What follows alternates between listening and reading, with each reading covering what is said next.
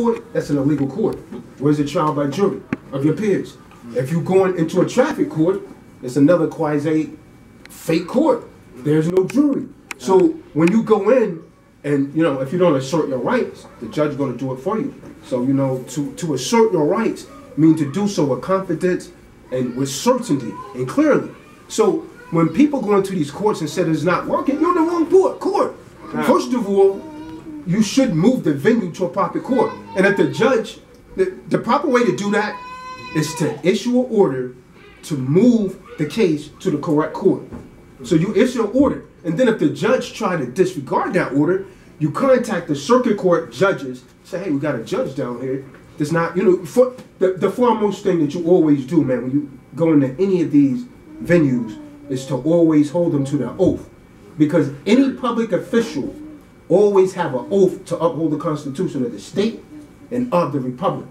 Because if this is supposed to be a republic, but they're turning it into a democracy, you know what I mean? Which is essentially mob rule, which means like, you know, how they pass these laws for the homosexuals and all that, like the Supreme Court, yeah, everybody can get married now, you know? Because that came from a majority vote.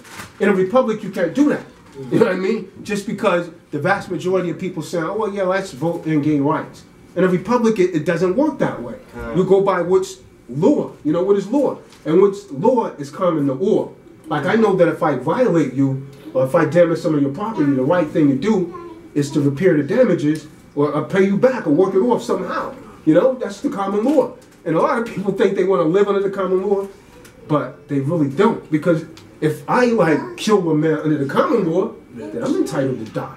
If that's his decision, you know what I mean? I could be put to death.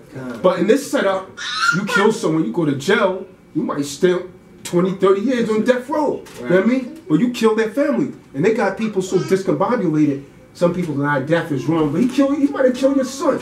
He killed your daughter, but you think he should be there on death row. It's showing you how that system is not really in compliance with the laws of the Heavenly Father. So, I mean, but it does work if you move it into the right venue and you assert your rights accordingly. But you've got to know how to deal with contract law.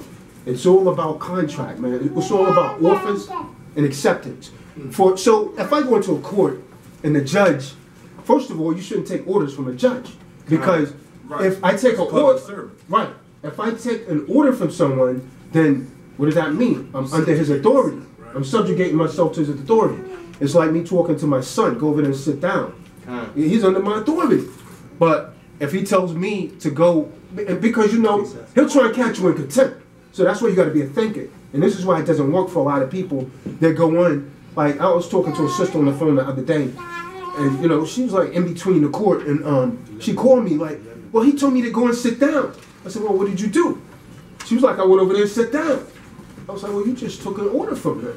So you subjugated yourself to the jurisdiction of the court. Simple things like that could be a jurisdiction trap. Me, the way I would deal with that, if he said, well, you go over there and sit down, young man. I said, you know what? Until you guys get yourselves together, I'm going to go over here and have a seat. See, I'm doing it according to my own accord. You know what I mean? Your mind has to be short like that because they'll play games with you like that. Another sister I was talking to, you know how you walk through the gate and all of that? She asked him, do you want me to come through there? And he's like, yeah, come on in. Come on in, you know, come on through. You know, he called her name. She wouldn't answer to the name. You know, he constantly, is this you or not? Because if this is not you, I'm going to issue a warrant for your arrest. So they play semantics like that. I seen a brother go in and did that. He's like, well, he's not here today. I'm here as intervening. You know, I'm here as, you know, the authorized representative. He was like, well, if Kenny's not here, I'm going to put out a warrant for his arrest. So the brother, you know, said that as soon as he left the court, the judge told the bailiff to tell the officers in the hallway, arrest him. They arrested him and threw him in a box, man. But then he came back with a countersuit against it. Let me say something about that, because I want y'all to see the difference here. I want you to see the difference here when we're talking about a brother giving information. You understand? Giving information to actually help people, right? And can tell you stories and not just get up there and put on shine. You understand? Because he says something, I don't know Polight, and I don't know QANATH, right? And I'm just looking outward, looking in. I want you brothers to say something too. Looking out, looking in. I truly believe when I first started watching QANATH is a good brother. You understand? And I believe the brother still may be good. You know what I'm saying? All of us have our problems. No! But you have to be careful who you associate with. Right? You have to be careful who you associate with. Give me take care of that for me, please. Hey, give me Ecclesiastes chapter 11 verse 13 real quick. Ecclesiasticus chapter 11 verse 13. 33 Salaki. Oh, 33 Salaki.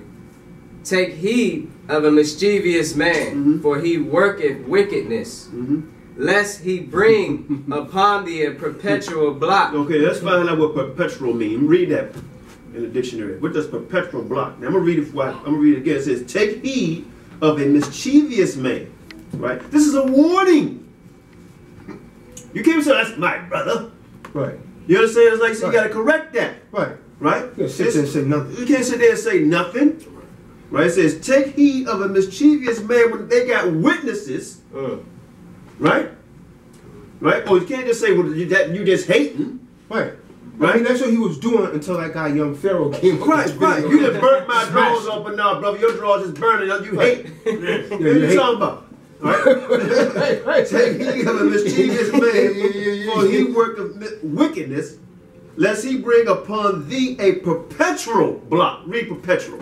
It says perpetual in the Random House Dictionary. Go ahead. Concise edition. Continuing or enduring forever. Lasting an indefinitely long time. Continuing or continue without interpretation. That's right. So interruption. So you're going to get that forever. Perpetual block.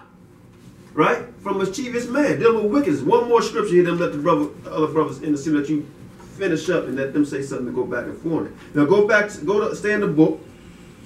Please ask chapter 8.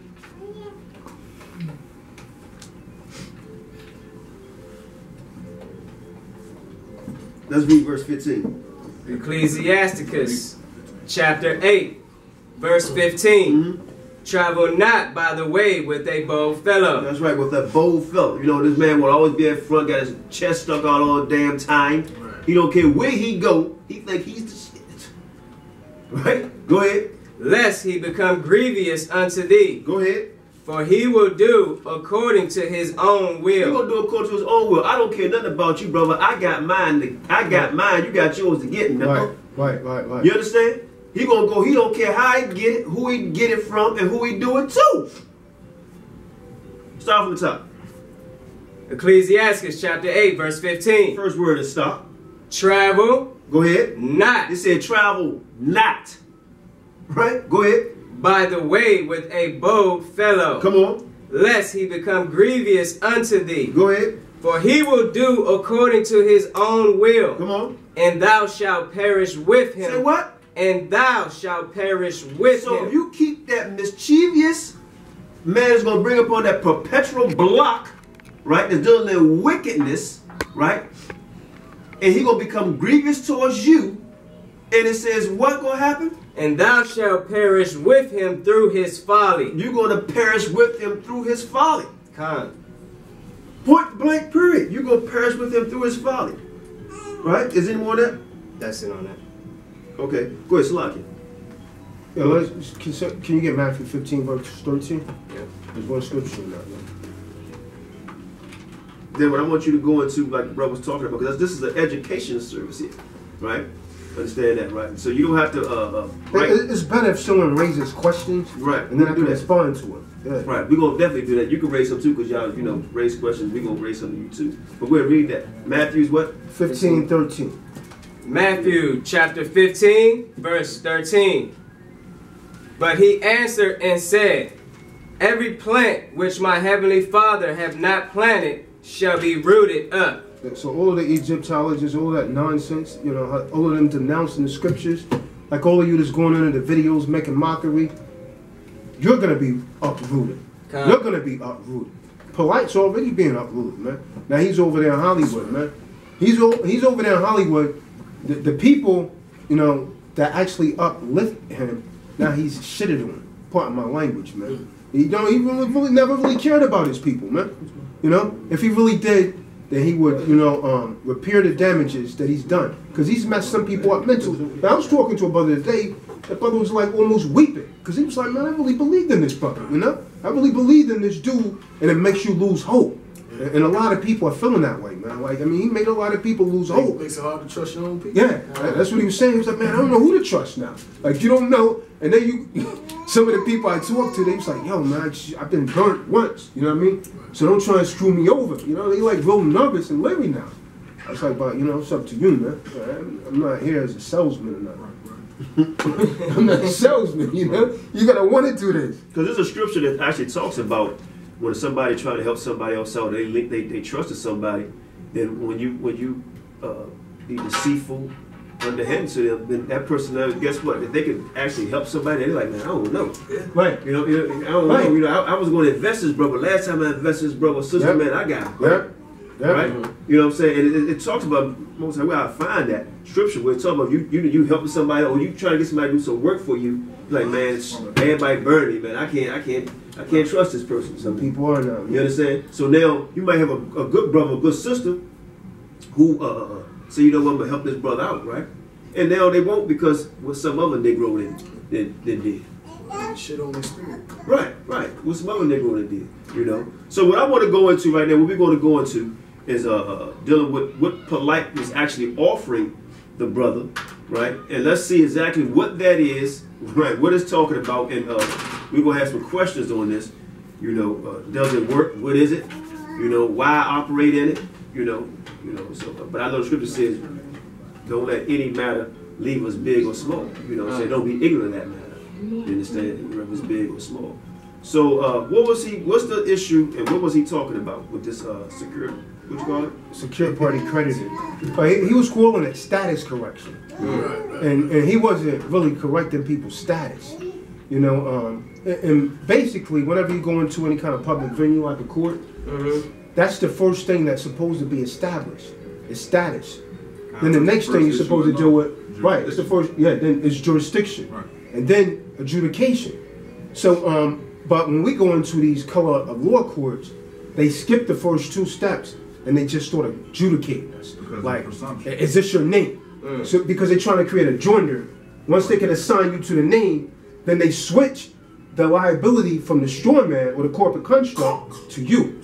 So now, if you don't have the money, they throw you in the box. So what he's telling people is, well, you change your status, this is not going to affect you. Because, you know, with the whole birth certificate thing, we're actually made like incompetent wards of the state.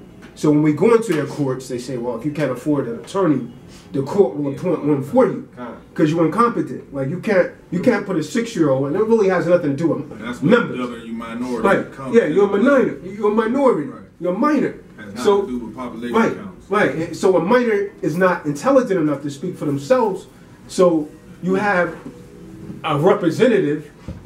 so when it's representing the original, representing you. Yeah. Representing something that may have never even been presented in the first place. So, refer to him as your authorized representative. So when you change your status, you're taking that stance. So your corporate construct becomes your corporation. You know, so you become the authorized representative of that. So then you do something like known as a hold harmless agreement. So any kind of debt or charge that comes against the straw man doesn't apply to the authorized representative. Just like it wouldn't apply to an attorney. He'll talk for you, he'll speak for you, but I ain't going to jail for you. Right. They're going to throw you in the box you're going. But I'll speak for you. Right. So that's what you're doing. So when you go into a lot of courts, and you know, there was a point that people was taking this stuff down to the Register of Deeds office and putting it on record. And so when the sister was saying it doesn't work, I'm like, what's she